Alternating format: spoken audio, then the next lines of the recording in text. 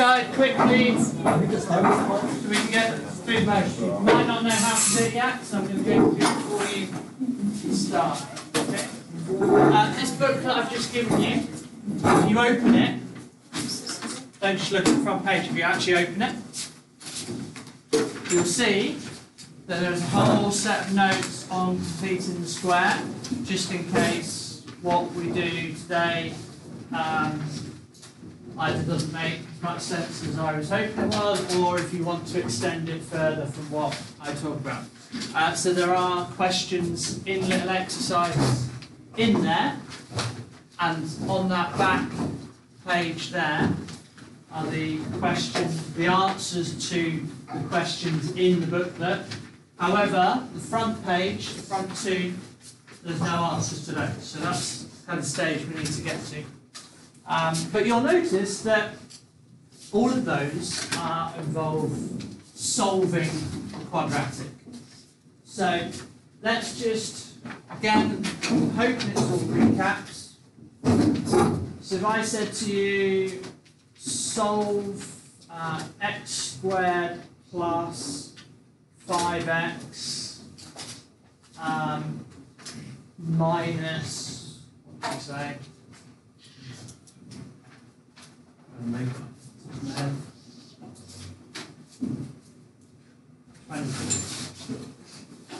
Okay. If I said to you, solve that equals 0, what would you do? So anyone that doesn't know what they would do? So all of you do. I could pick on any one of you and you could explain how to solve that. Randomly select. Alright? Would you use a quadratic formula? You could use the quadratic formula. We haven't gone through that. You don't need to use the quadratic formula, but you could. Yeah? Would you factorize? Yeah, we would factorize. That's what I would do to this one. I would try to factorize first, and then I would do it. So, I think you want to have a go at factorizing? I don't want to do it. I can do it. I know that one. Frankie can do it. Go on then. Open bracket. Yeah. X. I'll give you 2 brackets. X and X. Wouldn't it be minus and then plus? Minus and a plus. We happy with that? Yeah. So Kai, what are you going to say? Minus a plus 2. Oh, you jumped in. Oh wow! I thought you were going to ask a What question. are you going to say? I thought you were making a comment at that stage. Oh, no. We've got there, Frankie. So it's 8 times 3 will do, if I do 8 plus negative 3, so we've got the negative. Alright, so I have 8 minus 3, sorry, x minus 3 and x plus 8. That's not the solution yet. The solution is... in order to have one of those equal to 0, because anything multiplied by 0 is 0, you have to let, for the first bracket, you have to let x be 3, because 3 minus 3 is 0, and for the second bracket, you have to let it be negative 8. Yeah, so x minus 3 has to equal 0, or x plus 8 has to equal 0, so x equals 3, or x equals negative 8. How do those two values show themselves on the graph? The x-intercept. So if I were to have a graph sketched like that really badly, it would cross at negative 8 and cross at 3, and my curve would something like that. Really badly done, but my 3 should be done. Okay. Do you know where it crosses here? Desi? Vertex, No, where does it cross the y-axis? No. You don't know that one. So I've got it in, do you remember what form this was called? That's standard form. This is factorized form. So factorised form gives us these two solutions. What does standard form tell me? Yep. Be the y. So which one is it? 5x. Nope. The minus 24, isn't it? Remember, anything where you just add a number on the end, that's where so it will cross at minus 24. Okay. Simple as that. Remember doing that before? Okay, so that there on standard form, the minus 24 gives me the y-intercept, and the factorised form x minus 3, x plus 8 helps me find the two intercepts like that. Right. We are now missing the vertex, however. We do know how to get the vertex at this point, because the vertex lies on what? The axis of symmetry. Yeah. So I've got an axis of symmetry which goes straight through the middle. So how could I find that coordinate? So I can find the x coordinate, x equals, how can I do that?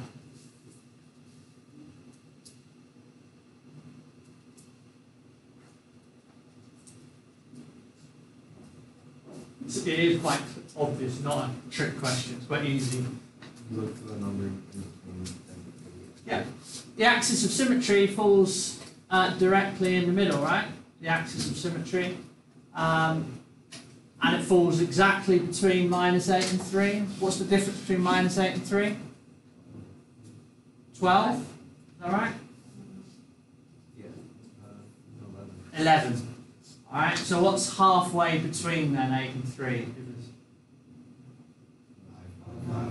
5.5, so if I split the distance 5.5, what's 5.5 back? 5.5 from negative 8.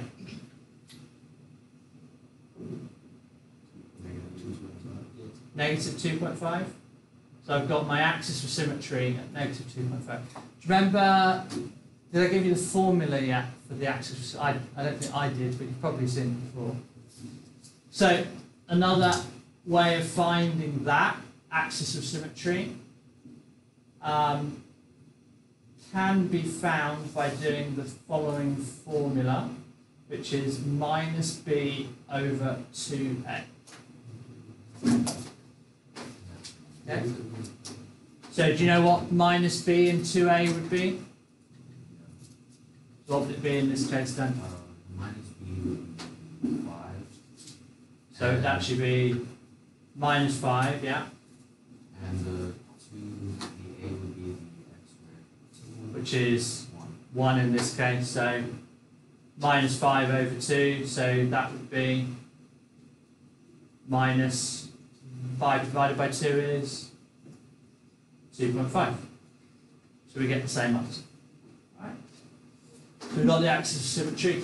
How could we find the y coordinate though? So I know the coordinates of my vertex are at, or is at, minus 2.5, but what's the y coordinate?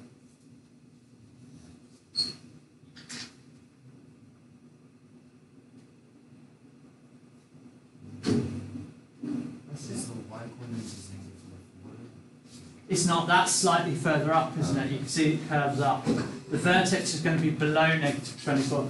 How can I find it?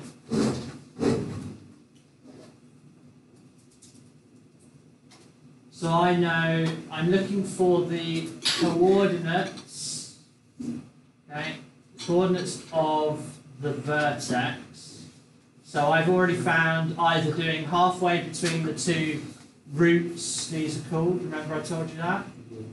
Right, halfway between that, or using the formula. So I know it's negative 2.5 something. So how do I find the something? So that's the x coordinates, that's the y coordinate. Maybe you should put 2.5 into the quadratic. Yeah. We've got the equation of it, yeah? Up here. So I know that y equals x squared plus 5x minus 24. So how can I find any y coordinate I want? Substitute in. Yeah? Substitute the x value in. So, go through it. Okay, so y equals negative 2.5 squared plus 5 times negative 2.5 minus 24. Over to you. You've got the calculators. What's the answer?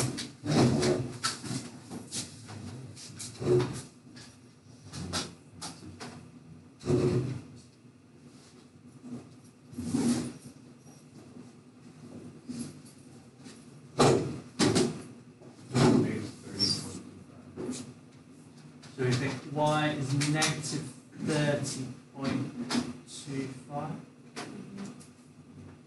So that means the vertex, this point, is at negative 2.5, negative 30.25. Makes sense? Kind of does make sense. If I go up, look, it's got to be less than negative 24. It's got to be further down. So, okay.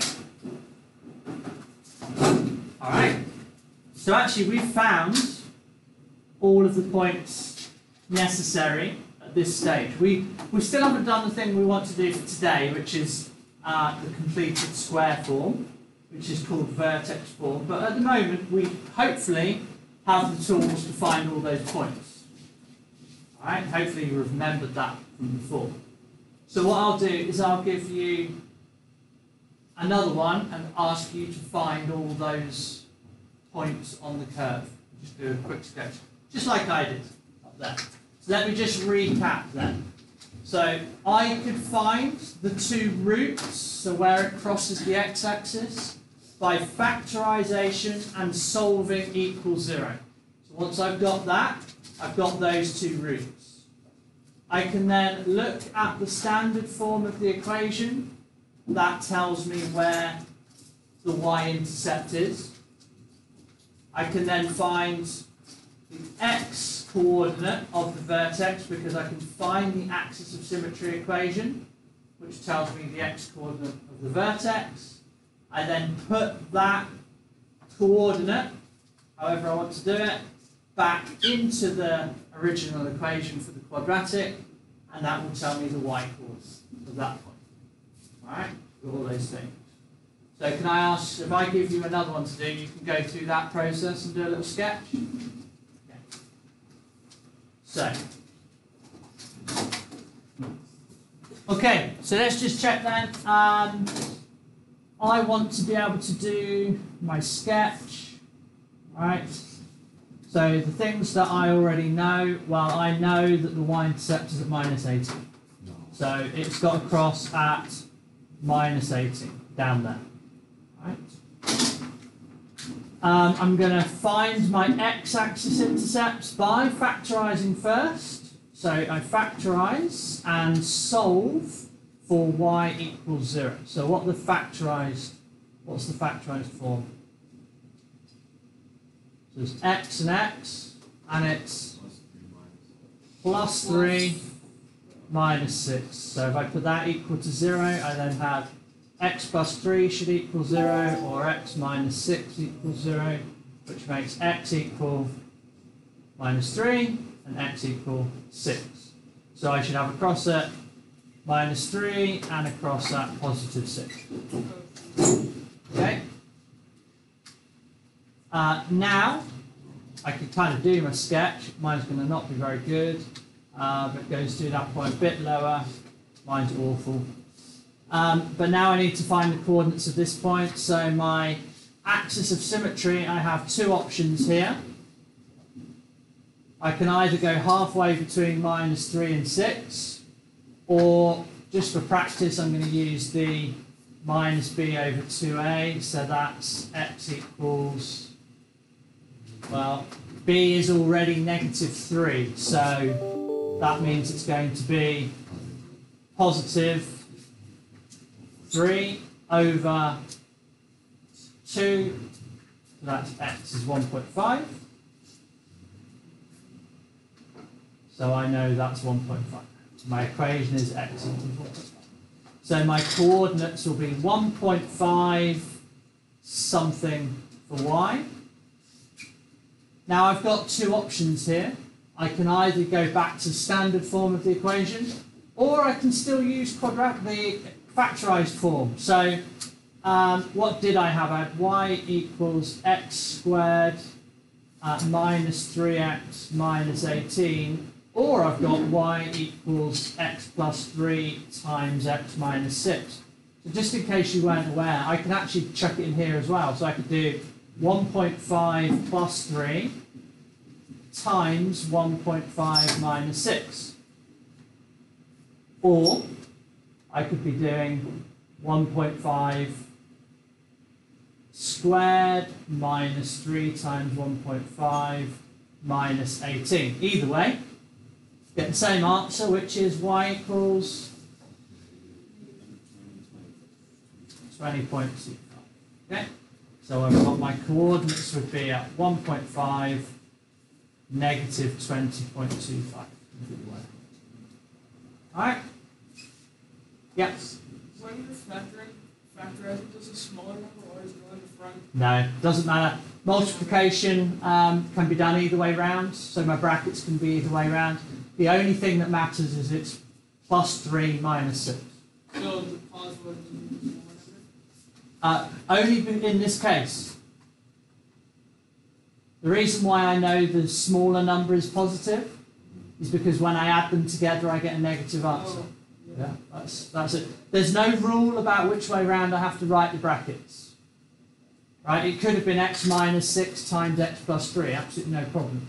But, okay. Got all of that. What I want to do though,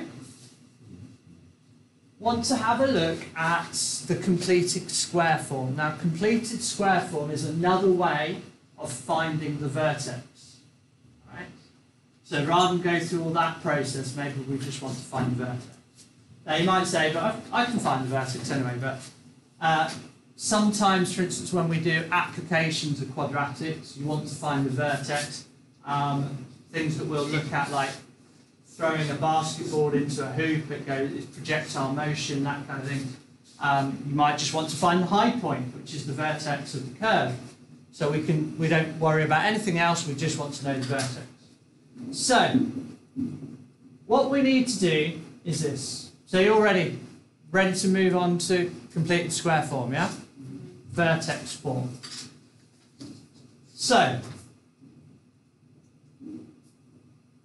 let me just start with telling you about perfect squares. Do you remember what perfect square was?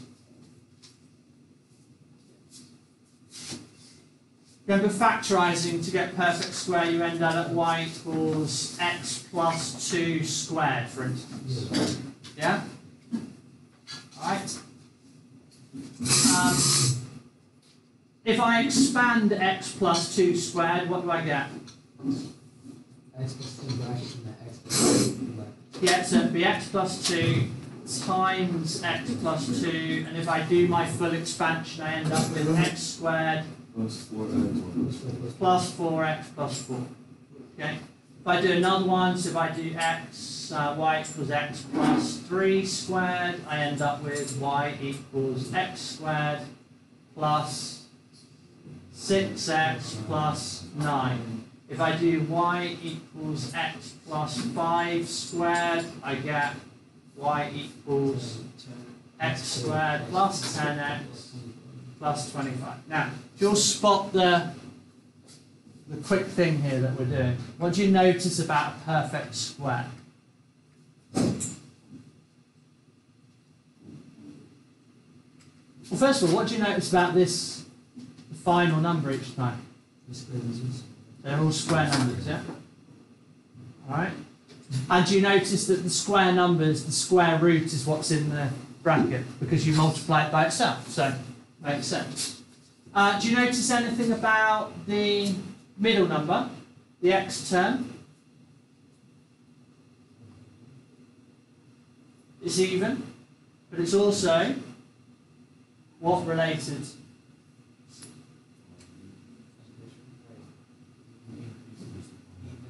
That's it? It's always the number of brackets next to it. Yeah, it's double it, isn't it? Alright? So for instance, if I said to you, okay, this function I'm about to write is a perfect square, finish it off for me. So if I said to you, we're going to start with y equals x squared plus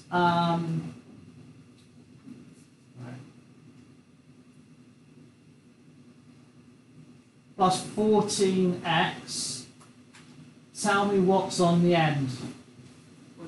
49. Yeah? If I said to you, it's a perfect square, it's x squared plus something, plus 64. What goes in the middle? Matthew? Would be 16. So 16x. Oh, sorry. Yeah, but you get the idea, right?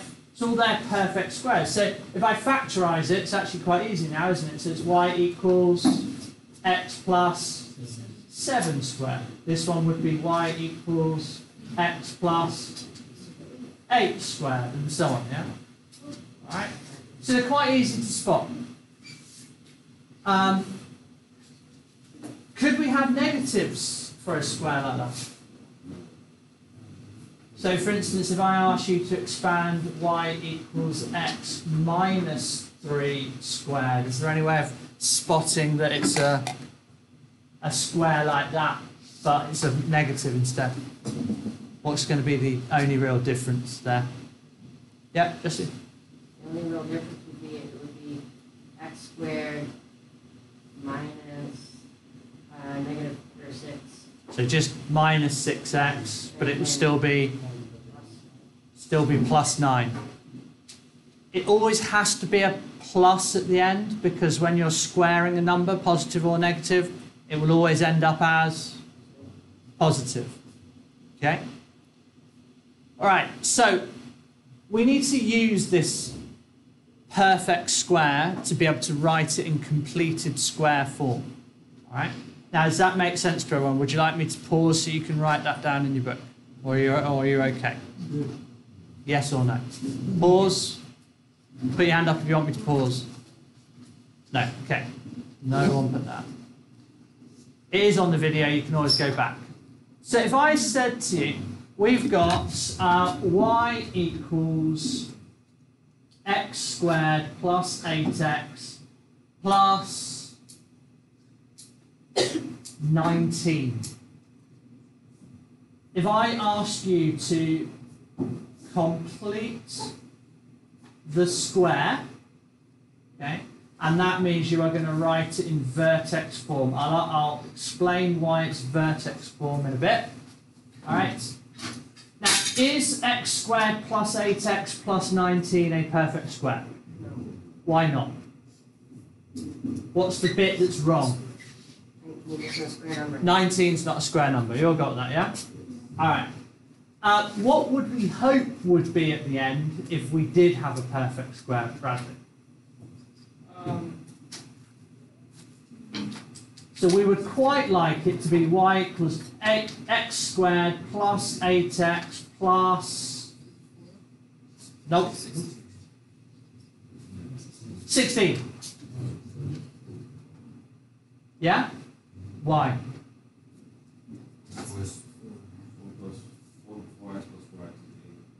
Yeah.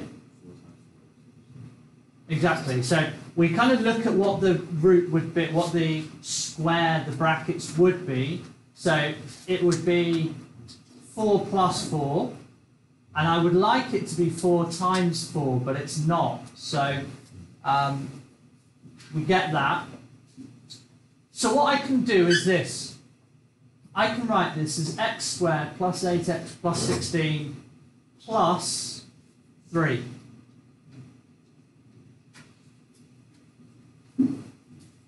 Make sense?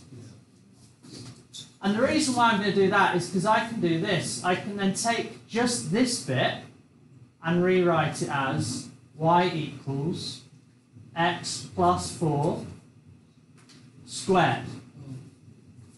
But now I complete that square by adding 3.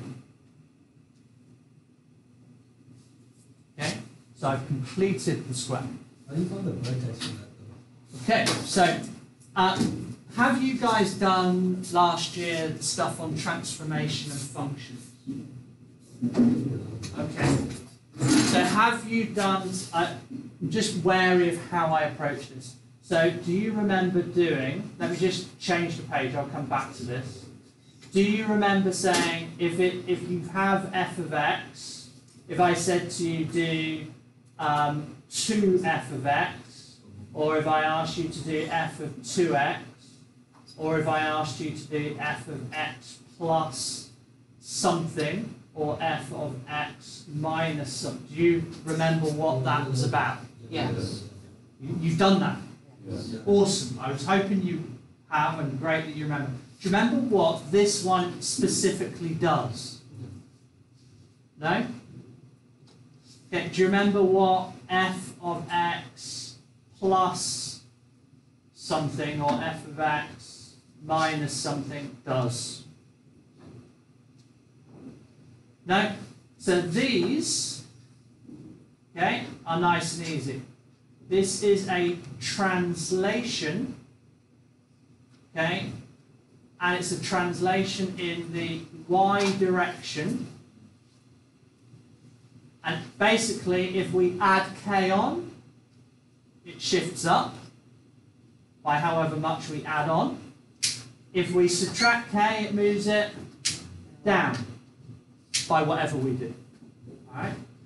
These ones, slightly different. It's a translation in the x direction. But this time, if I add something, it actually moves the opposite. In this one, it will actually, again, so negative, if I subtract something, we actually move it to the right. If I add something, it moves to the left. Do you remember doing that? Yeah? That's awesome. Glad you remember.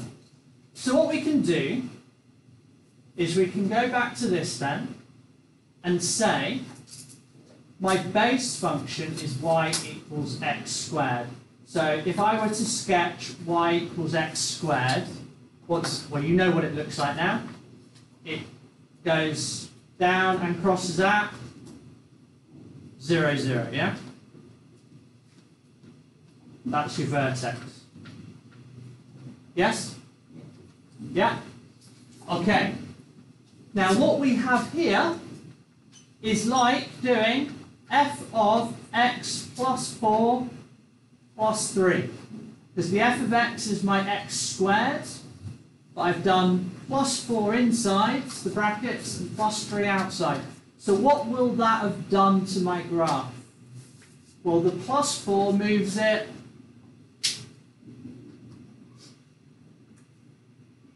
Darren?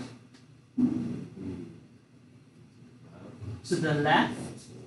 So we go negative 4 that way, to the left. On the y-axis. So that's the x direction, and in the y-axis we do plus 3. Okay? So what does that do? So what that means is 0, 0. Instead of 0, 0, we move it across 4 that way, and we move it up 3 that way. So where does it now end up? What's the coordinates of the new? So the new vertex is negative 4, 3. Now what do you notice about that with the numbers we have?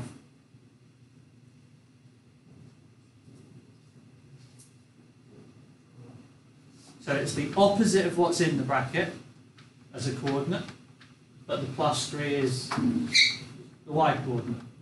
All right. So we've got two things there. How do we get there? And how to interpret it. So what I'll do first is I'll just say, I will go back, but if we have y equals x minus 3 squared plus 2, the vertex will be where? What coordinates? Okay? 3, 2. Yeah? So if I've got y equals x plus 5 squared minus 6, the vertex will be at? Alessia? Not quite. -6, right? But this is got to be -5 here. A lot of people say it's got to be the opposite of what's in the bracket. Alright? So that's why it's vertex form, because the vertex is really easy to find from that form. So, shall I give you one to do right the way through? Yeah? What if they're like not a regular quadratic? Like, you know how you translate them, but what if they're like But we are. We're talking a completed square form for a quadratic. We're not talking cubics, or we're talking specifically for our quadratics. All right. Any further questions? All right. Tell you what. Let me. I'll write one down. I'll do the first one with you, just so that you can check. Yes, I've done right. Maybe you won't make the mistake for the second one if you did something wrong. So we've got y is x squared plus 14x plus 8. So we look at this bit and we say it's going to be, yeah, so that would be the x plus 7 squared. But if I had that, I would end up with x squared plus 14x plus 49. So what do I do with that to get the plus 8? I have to actually subtract 41. Yeah? So I actually have to subtract 41 to get it. Okay? So the coordinates of the vertex would be -7, -41. The second one then, we've got y equals x squared, subtract 10x, subtract 5. Now, that would be y equals x minus 5 squared. Yeah? We take that bit. That would then give me y equals x squared minus 10x, but plus 25.